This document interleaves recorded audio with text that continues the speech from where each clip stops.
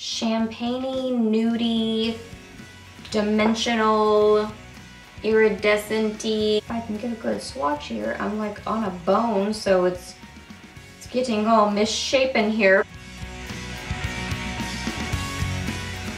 Hey guys, welcome back. So I've got Friday favorites and Fooeys for you today, and I would say if there is an overall theme this week, it would be kind of like burgundies, peachy shades, but I have some neutrals too, so it's a little bit all over the place, but I was doing similar eye looks to this pretty much all week, so all my favorites kind of like fall in that category umbrella thing. So yeah, let's get to the favorites. For eyes this week, I was playing with this palette quite a bit, like pretty much almost every single day. This is the Balm Meet Matrimony matte eyeshadow palette. So this is the newer version, or like the, you know, continuation of the Meet Mattes series. So there's the Meet Matte Nudes, and then there's this one. I guess is it technically a series if there's just two of them? The newer one of the duo?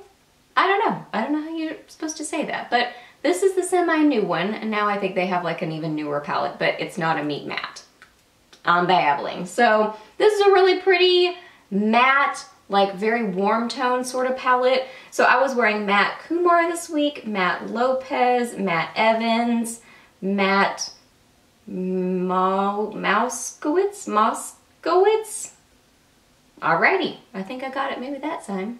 I think I said it right that last time. Okay, so the texture on these, like when I just swatch them, I don't know, like they feel almost a little bit gritty. So I think if I went to the store and just swatched this, I would be like, I don't know about that palette.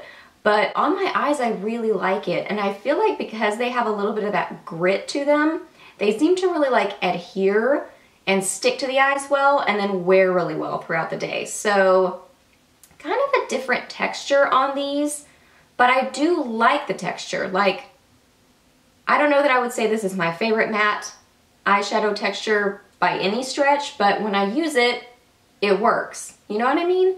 And I really like the theme of the palette, like the whole like warm toned color theme, color scheme, I can't talk today. And then I also like the theme of the palette, like the whole, you know, retro Meet Matte, and it's all the different mattes. Like, the Balm just has really super cute packaging. So I've been enjoying that and wearing it almost every single day this week. And then also on my eyes this week, this pigment. Oh my gosh, this pigment is gorgeous. I do have this on my lids today, kind of the inner half. This is so pretty. This is by Mustave, I think it is. This is the Color Powder Moonlight, and this is in Champagne. So when I showed this in my haul from Makeup Show, oh, I got too much out. I was gonna say I didn't get enough out of it last time to be able to show you, and now I have too much.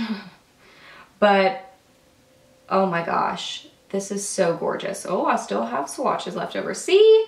Like, those are like super, they're super pigmented. So anyway, onto the pigment. This is such a gorgeous, sparkly, I don't know why they call it champagne, because it's really, I mean, it's a little bit champagne, but it's pretty peachy. Like, it's like a peachy champagne with some shimmer in it. Oh my gosh, it's so pretty. I've used this with MAC Fix Plus every time I've worn it, just, you know, because it's a pigment, so it kind of like, I just like to use pigments wet for the most part, because I find that they're easier to use, less messy. But this color is so pretty, and it's gorgeous paired with those like really warm tones. So one day that I didn't wear the Meet Matte palette, I wore some Stilazzi shadows, and I actually filmed a Get Ready With Me on that look. So if you like this look, I'll have a very similar Get Ready With Me look coming soon, so you can watch for that. But I used it with some like almost like reddish tones, and it was super pretty. So I only wore my Stilazzi shadows one day this week, but so that's why they're not my favorites. I enjoyed them, but I'll probably like wear them more next week or something. So anywho, this pigment looks so pretty with those warm tones, like burgundies, reds, probably even purples. It just is beautiful, and it's so pigmented and gorgeous once you actually get enough product out, but not too much like I just did. But yeah, I would say wear it with fixed blush just because it intensifies it and makes it a little bit less messy. For blush this week, I wore another product from the Balm. These were all from like a recent haul. I got these 2 products and then one other thing when they had like a 50% off sale. So I've been playing with them. And this one is Balm Desert, and this is a bronzer blush. It says long wearing for an endless summer. So this is just a really beautiful bronzer blush. I mean, it really could be used for both. That's why I really like it. I mean, this is just like easy, so easy. Today I am wearing a bronzer, but you don't have to at all with this because it's like a rosy bronze is kind of how I would describe it. Well, not bronze, a rosy bronzer type of a color because it looks like a bronzer, but then it has a little bit more pink to it. So just enough pink to it to be able to wear on the cheeks. Like I find that I can still do that because sometimes, like I really don't find that I can just wear a bronzer because I'm more kind of neutral toned. Sometimes, I mean, I feel like I don't even know what I am, but I think I'm mostly just neutral. But if anything, if I'm leaning one way or the other, probably more cool tone. So if I find that bronzers, what I'm trying to say, not articulately at all, inarticulately? Very inarticulately. Is that a word? I think so.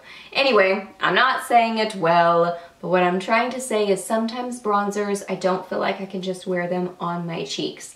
This one, I feel like I can because it has a little bit more of that pinky tone to it. So if you're looking for like an easy makeup product that you just want to like take out a step. This reminds me kind of like NARS's Paloma, which is kind of in between like a blush and a bronzer. So if you're looking for that kind of a product to just kind of save some time and just do kind of more of a natural makeup look, this is a great option. It blends well. It is one of those products that when you put it on there, it sticks. So you have to be prepared for like blending or put it on the back of your hand first and then blend. So anywho, but it's a really nice product. I like it a lot. So I was kind of shopping through my stash a little bit this week and I found this lipstick from Ben Nye. I hadn't worn this in a very long time. This is just, it says lipstick and this is in First Blush. I looked at it and I was like, I haven't even worn this. I need to give this away. Like, what is this?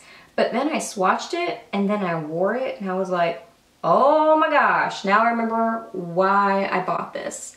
So it's like, it's probably more of a pink, but it almost looks nude on me. So it's like a pinky nude, which I love. It's so pretty. It's pigmented. Now Ben Nye is really kind of more almost like stage makeup. So this is a very pigmented lipstick. So it feels relatively heavy on the lips, but not like uncomfortable. It's just super creamy and super pigmented. So, you know, because it's meant for stage makeup to stay on, to look really intense so you can see it, you know, from the crowd or on camera or whatever. So just know that it's, you know, it's a pretty intense lipstick, but I still find it to be really comfortable. I love the color. It does stay around on your lips for a good amount of time and it's just great. And the packaging feels like nice and weighty and it's pretty. So yeah, they really do have some good products. Like I feel like they're kind of overlooked, like just in the, you know, makeup lover beauty community. I feel like with makeup artists and theater and film, it's probably more recognized, but with just, you know, us girls who like makeup and just love to collect makeup, I think it doesn't get quite as much attention, but it's a great brand and they make some really good products like their powders that I love to death. And I also pulled this out of my stash. This is the MAC Lip Glass in Oyster Girl. I can't remember the last time I wore this, but it is beautiful. I wore this with that lipstick, so I'll show you just the gloss by itself and then I'll show it to you over the lipstick. So Oyster Girl is kind of like a champagne-y, nudie, dimensional, iridescent-y sort of a gloss color. It's really, really pretty. So you can kind of see, it just gives a little bit of dimension to that lip color, but by itself it's just a really pretty, I don't know, dimensional sort of a gloss. It's really, really beautiful. I like the lip glosses. They're sticky, but you know, they look glossy. They look pretty. Stick around on the lips. I just really like that color. It's a very unique one, and it looks really pretty in the packaging too. Like it literally looks like an oyster. Like it just has that kind of like duochrome thing happening. It's really pretty. Then what I'm wearing on my lips right now, I was wearing this one day and several of you guys on Snapchat asked what I was wearing, and it was this. This is one of the Bdellium Tools matte lipsticks. These are new. First off, I love the packaging on these. I love the like color scheme. It matches their brand with the black and the bright yellow. These are really like weighty feeling. They're magnetic. I mean like super high end. And then you look and it's got like the yellow on the inside. Just a lot of really nice detail with the packaging. I feel like they really paid attention to detail on it. It's just, I love the packaging, so nice. And then I really love the lipsticks inside. So it's not one of those things that I just like the packaging. I love the product inside. So this one is Kylie. This is the one that I've been grabbing for the most. And this is kind of like a brownie terracotta nude. Like it's leaning towards that kind of warm family, you know? But then it's really just like a nice brownie nude. It's so pretty. Oh my gosh, I love it.